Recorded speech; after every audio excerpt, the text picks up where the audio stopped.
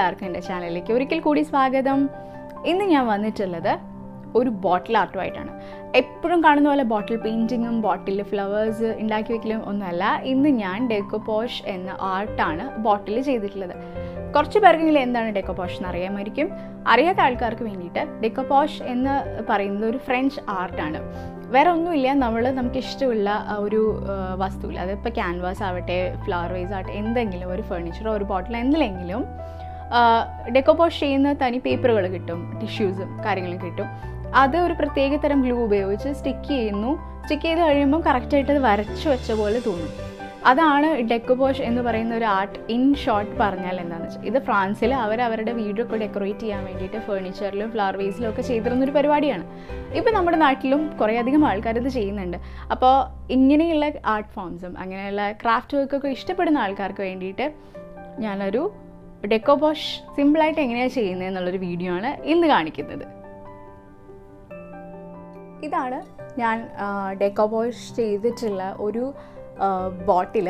അപ്പോൾ ഇത് കാണുമ്പം ഒറ്റ നോട്ടത്തിൽ പെയിൻറ്റ് ചെയ്ത് വെച്ചതൊക്കെ ആയിട്ട് തോന്നുമെങ്കിലും ഇത് ഡെക്കോപോഷ് ടിഷ്യൂ ഉപയോഗിച്ച് ഈ ബോട്ടിലിൽ ഒട്ടിച്ചെടുത്തിട്ടുള്ളതാണ്.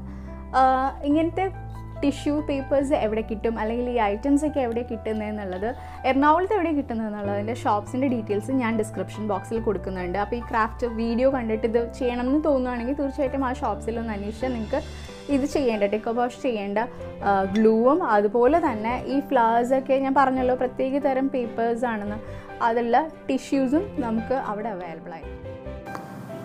ഡെക്കോപോഷ് ചെയ്യാൻ വേണ്ടിയിട്ട് ഞാൻ ഇന്നിങ്ങനത്തെ ഒരു ഗ്ലാസ് ബോട്ടിൽ എടുത്തിട്ടുണ്ട്. ഈ ബോട്ടിലിന് രണ്ട് വശത്തും സ്റ്റിക്കേഴ്സ് ഉണ്ടായിരുന്നു. ഞാനത് കളയാൻ വേണ്ടിയിട്ട് ചൂടുള്ള സോപ്പ് വെള്ളത്തിൽ ഇതൊരു മണിക്കൂർ കുതിർത്താൻ വെച്ചു. എന്നിട്ട് അതിന് ശേഷം പതുക്കെ ഒന്ന് കൈവച്ചിട്ട് തന്നെ ചെറുതായിട്ടൊന്ന് ഉരച്ച് ഇളക്കി കളയാണ് ചെയ്തത്. ചില സമയത്ത് ആ ഒട്ടിയിരുന്നതിൻ്റെ ഒരു പശയൊക്കെ ഇതിനകത്ത് ഉണ്ടാവാം. അങ്ങനെ ഉണ്ടെന്ന് തോന്നുകയാണെങ്കിൽ തന്നെ നമ്മളുടെ നെയിൽ പോളിഷ് റിമൂവർ ഒരു ചെറിയ കോട്ടണിൽ എടുത്ത് ഒന്ന് റബ്ബ് ചെയ്ത് കൊടുക്കണം. പിന്നെ നമുക്ക് ആവശ്യം ഇതുപോലത്തെ ടിഷ്യൂസാണ്. ഞാൻ ഈ മുകളിലിരിക്കുന്ന റോസാണ് ഇതിനകത്ത് ഒട്ടിക്കാൻ പോകുന്നത്. ഈ ഒരു പെർട്ടിക്കുലർ ഷീറ്റിൽ 4 ഫ്ലവേഴ്സ് ഉണ്ടാവും. അതായത് ഇതിപ്പോൾ ഒരൊറ്റ പീസ് 4 ഫോൾഡായിട്ട് മടക്കി വെച്ചിരിക്കുന്ന ടിഷ്യൂ പേപ്പറാണല്ലോ, അതിൽ 4 ഫ്ലവേഴ്സ് ഉണ്ട്. ആ ഒരെണ്ണത്തിന് 9 രൂപയായിരുന്നു. പിന്നെ എടുത്ത് വെച്ചിട്ടുള്ളത് കളേഴ്സാണ്. ആക്രിലിക് കളേഴ്സ് എനിക്കിഷ്ടമുള്ള 2 കളേഴ്സ് എടുത്തിട്ടുണ്ട്. ഒന്ന് ഫ്ലഷ് കളറും എടുത്തിട്ടുണ്ട്, അതുപോലെ തന്നെ വൈറ്റ് കളർ ആക്രിലിക് പെയിൻറ്റും എടുത്ത് വെച്ചിട്ടുണ്ട്. പിന്നെ ബേസ് കോട്ട് ഞാൻ ഇതിനകത്ത് അപ്ലൈ ചെയ്യാൻ പോകുന്നത് ഇതുപോലത്തെ ഒരു സ്പോഞ്ച് വെച്ചിട്ടാണ്. പിന്നെ നമുക്ക് അത്യാവശ്യം വേണ്ട ഒരു സാധനമാണ് മോഡ് പോഡ്ജ്. മോഡ് പോഡ്ജ് പല ബ്രാൻഡിലും വരുന്നുണ്ട്. ഇത് ഞാനിപ്പോൾ എടുത്തിട്ടുള്ള ഫെവിക്രിലിൻ്റെ മോഡ് പോഡ്ജാണ്. മോഡ് പോഡ്ജ് ഗ്ലൂ ഉണ്ടെങ്കിലാണ് നമുക്ക് ഈ ടിഷ്യൂ ബോട്ടിലേക്ക് ഒട്ടിക്കാൻ പറ്റുക. ഈ വെറുതെ നമ്മൾ ഒട്ടിക്കുന്ന പോലെയല്ല, അതിനൊരു ചെറിയൊരു ഗ്ലോസി ഇഫക്റ്റ് കൂടിയുണ്ട്.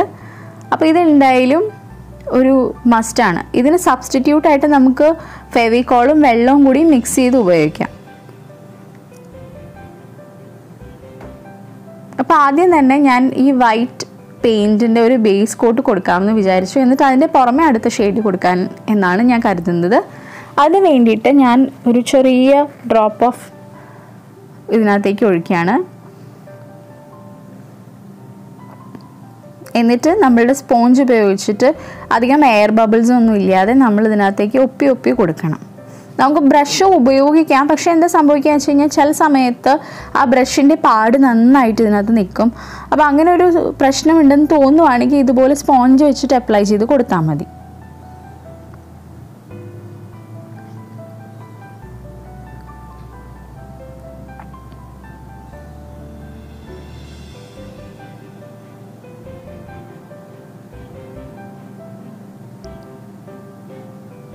ഇപ്പം ഞാൻ ഫുൾ ലെയർ വൈറ്റ് ഇതിനകത്തേക്ക് അപ്ലൈ ചെയ്ത് കഴിഞ്ഞു.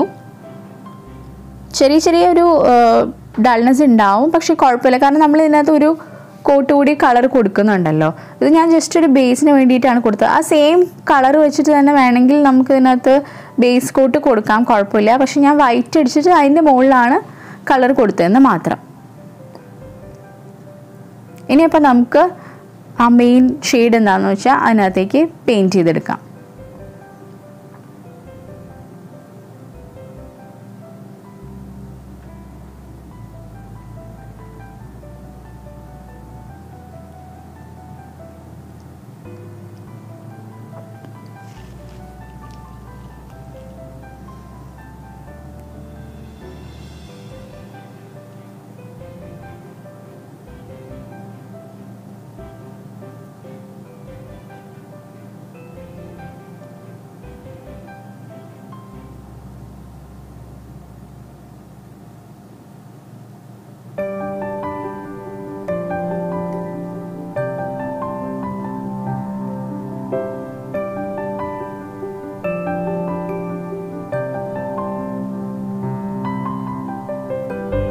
അങ്ങനെ എല്ലാ വശത്തേക്കും ഞാൻ പെയിൻറ്റ് അടിക്കുന്നുണ്ട്.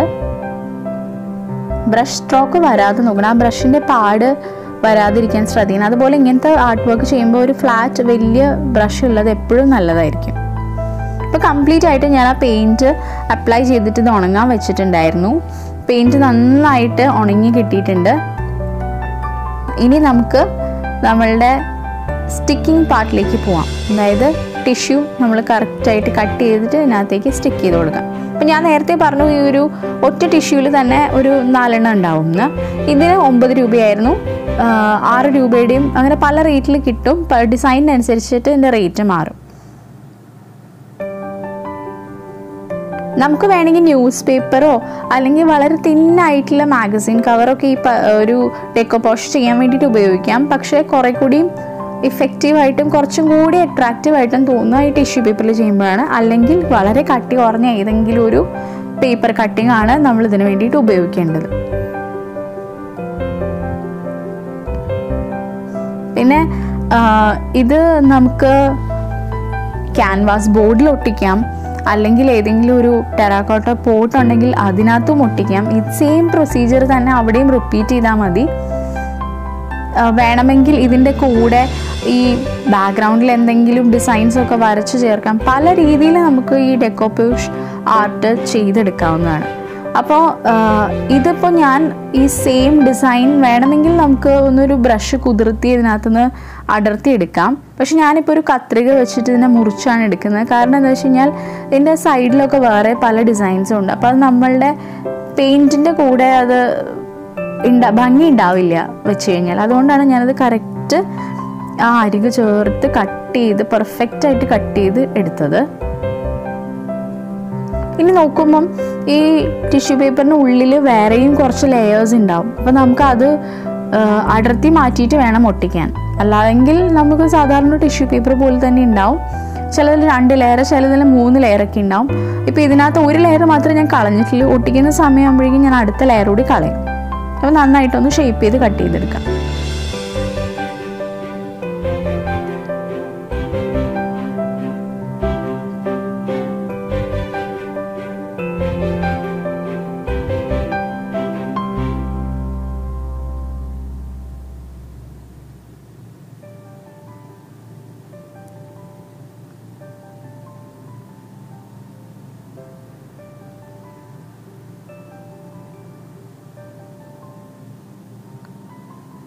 ചെറിയ ചെറിയ ഫ്ലവേഴ്സുള്ള ഡിസൈൻസൊക്കെ ഉണ്ടാകും.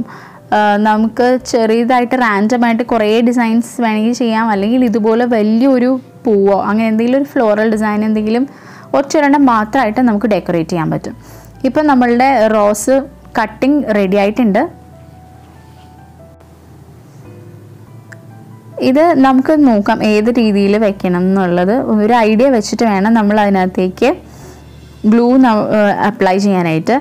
അപ്പോൾ ഇതിങ്ങനെ വെക്കുക, ഗ്ലൂ എടുക്കുക, ഗ്ലൂ അതിൻ്റെ താഴെ സ്പ്രെഡ് ചെയ്ത് നല്ല ഈവനായിട്ട് സ്പ്രെഡ് ചെയ്തിട്ട് ഒട്ടിക്കുക. അപ്പോൾ ഇതാണ് മോഡ് പോഡ്ജ് എന്ന് ഞാൻ നേരത്തെ പറഞ്ഞല്ലോ. ഇത് ഞാൻ വാങ്ങിയത് പാലാരിവട്ടത്തെ H&C സ്റ്റോറിൽ നിന്നാണ്. ക്രാഫ്റ്റ് വർക്ക് ചെയ്യുന്ന സ്റ്റോറുകളിൽ ഒട്ടുമിക്ക സ്റ്റോറുകളിലും ഇപ്പോൾ ഇത് അവൈലബിൾ ആണ് കേട്ടോ. ഇത് 120 ml ഏകദേശം 150 രൂപയായി. അത്ര അധികം ക്വാണ്ടിറ്റി നമുക്ക് ചെയ്യാനായിട്ട് എടുക്കേണ്ടി വരില്ല. അതുകൊണ്ട് കുറച്ച് നാൾ ലാസ്റ്റ് ചെയ്യും. പിന്നെ ഇതിൻ്റെ ബാക്കിൽ ഇൻസ്ട്രക്ഷൻസ് ഒക്കെ ഉണ്ട്. അപ്പോൾ അത് നോക്കിയിട്ടാണെങ്കിലും നമുക്കിത് ചെയ്യാവുന്നതേ ഉള്ളൂ.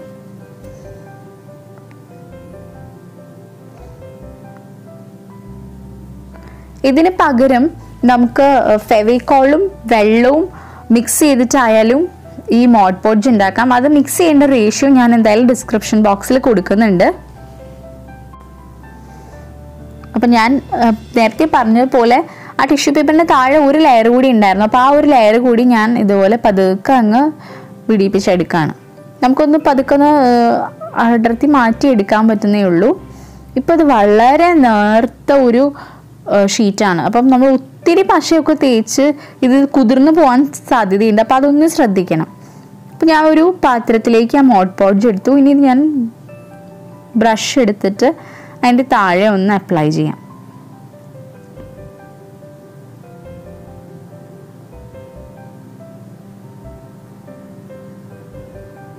എങ്ങനെയാണ് വെക്കേണ്ടതെന്ന് വെച്ച് കഴിഞ്ഞാൽ നമുക്ക് ഇഷ്ടമുള്ള രീതിയിൽ അതിനെ പ്ലേസ് ചെയ്യാം.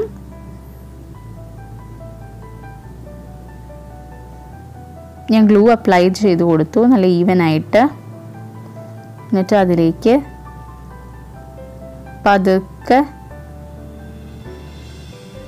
വെച്ചിട്ട് ഇങ്ങനെ ഒന്ന് പ്രസ് ചെയ്യുക. ഇതിനിടയിലുള്ള എയർ ബബിൾസ് ഉണ്ടാവും, അതുപോലെ ഈ കുറച്ചായിട്ട് ഇങ്ങനെ ചുളിവുകളൊക്കെ ഉണ്ടാവും. അപ്പോൾ ആ ചുളിവുകളൊക്കെ നമ്മൾ നന്നായിട്ടൊന്ന് നിവർത്തി, എന്നാൽ ധാരാളം അമർത്താനും പാടില്ല, ഒട്ടിച്ചു കൊടുക്കാം. എന്നിട്ട് അതിൻ്റെ മുകൾ വശത്തും ഒക്കെ ഞാൻ ഇതുപോലെ ഈ മോഡ് പോഡ്ജ് അപ്ലൈ ചെയ്യുന്നുണ്ട്. അപ്പം ശരിക്കും ഇതിനകത്ത് അലിഞ്ഞ് ചേർന്നിരിക്കുന്ന പോലെ നന്നായി നമ്മൾ ഡെക്കോപോഷ് ചെയ്തിട്ടുണ്ടെങ്കിൽ കറക്റ്റ് പെയിൻറ്റ് ചെയ്ത പോലെ തന്നെ ഇരിക്കും. അങ്ങനെ ചുളിവൊന്നും ഇല്ലാണ്ടിരുന്നു കഴിഞ്ഞാൽ കറക്റ്റ് പെയിൻറ്റ് ചെയ്ത പോലെ തന്നെ ഉണ്ടാവും.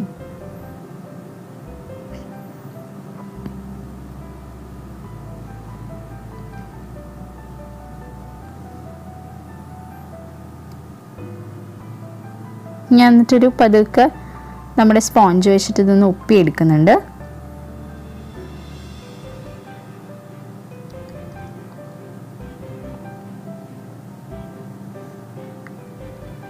പതുക്കെ ഒന്ന് പ്രസ് ചെയ്ത് കൊടുത്തു.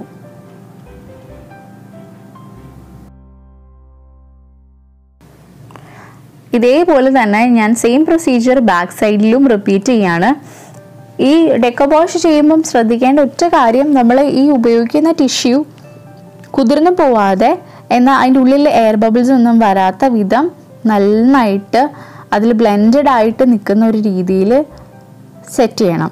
അപ്പോൾ പതുക്കെ സ്പോഞ്ച് ഉപയോഗിച്ച് അതിനകത്തൊന്ന് അമർത്തി കൊടുത്തു കഴിഞ്ഞാൽ അതിനുള്ളിലുള്ള എയർ ബബിൾസും മാറിക്കിട്ടും. അതുപോലെ തന്നെ ഇത് വളരെ നന്നായിട്ട് അതിലൊരു ബ്ലെൻഡഡ് ആയിട്ട് നിൽക്കുകയും ചെയ്യും. ഞാനൊന്ന് ഒപ്പി കൊടുക്കുന്നുണ്ട് ഈ ഒരു ഏരിയയിലും. വീട്ടിൽ ഏത് ടൈപ്പ് ഓഫ് ചില്ലി കുപ്പികളിലും സോസിൻ്റെ ബോട്ടിലുകളിലും ഒക്കെ ഇതുപോലെ ഡെക്കോപോഷ് ആർട്ട് ചെയ്ത് വെക്കാം നമുക്ക്. എന്നിട്ട് അതിൻ്റെ ഉള്ളിൽ മണി പ്ലാന്റ് ഒക്കെ ഇട്ട് വെച്ചാൽ നല്ലൊരു ഹോം ഡെക്കോറായി. ഇപ്പോൾ ഒത്തിരി ആൾക്കാർ ഇൻഡോർ പ്ലാന്റ്സ് ധാരാളമായിട്ട് ഉപയോഗിക്കുന്നുണ്ടല്ലോ. അപ്പോൾ ഇതുപോലെ കുറച്ചുകൂടി ക്രിയേറ്റീവ് ആയിട്ടുള്ള ഒരു പ്ലാന്ററിനുള്ളിൽ മണി പ്ലാന്റ് വെച്ചാൽ കുറേ കൂടി ഭംഗിയിൽ നമുക്ക് വീട് ഡെക്കറേറ്റ് ചെയ്യാൻ പറ്റും. പിന്നെ ബോട്ടിൽ പെയിൻറ്റ് ചെയ്യാൻ അറിയാത്ത ആൾക്കാരാണെങ്കിലും ഡെക്കോപോഷ് അവർക്ക് വളരെ ഹെൽപ്ഫുൾ ആണ്. കാരണം നമ്മൾ എക്സ്ട്രാ അതിനകത്തേക്ക് ഷെയ്ഡിങ് കാര്യങ്ങളൊന്നും ചെയ്യണ്ട. പെയിൻറ്റും പെയിൻറ്റ് ബ്രഷും ഒക്കെ ഉപയോഗിച്ച് അത്ര ശീലമില്ലാത്ത ആൾക്കാർക്കാണെങ്കിലും ഇതപ്പോൾ ട്രൈ ചെയ്യാവുന്നതേ ഉള്ളൂ. ഏതൊരു ആർട്ട് നമ്മൾ ചെയ്യുമ്പോഴും നമുക്ക് ഏറ്റവും അത്യാവശ്യം ക്ഷമയാണ്. കുറച്ച് ക്ഷമയുണ്ടെങ്കിൽ നമുക്ക് ഒരുപാട് നല്ല കലാസൃഷ്ടികൾ ഉണ്ടാക്കാൻ പറ്റും. അപ്പോൾ ഇതാണ് നമ്മളുടെ ബോട്ടിലിൻ്റെ ഫൈനൽ ലുക്ക്.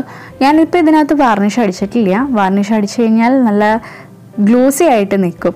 അപ്പോൾ ഇത് ഇഷ്ടപ്പെട്ടിട്ടുണ്ടെങ്കിൽ തീർച്ചയായിട്ടും ഒന്ന് ട്രൈ ചെയ്ത് നോക്കുക. ഒരു പഴയ സോസ് ബോട്ടിലോ അല്ലെങ്കിൽ ഏതെങ്കിലും ബിയർ ബോട്ടിലോ എന്തെങ്കിലും ഒരു വൈൻ ബോട്ടിലോ ഒക്കെ കിട്ടുമ്പോൾ അതിനകത്ത് ഇതുപോലത്തെ ഒരു നമ്മളുടെ ഒരു ആർട്ട് ഒന്ന് ട്രൈ ചെയ്ത് നോക്കണം. ഈ വീഡിയോ ഇഷ്ടപ്പെട്ടിട്ടുണ്ടെങ്കിൽ നിങ്ങൾ തീർച്ചയായിട്ടും ഒന്ന് ലൈക്ക് ചെയ്യണം.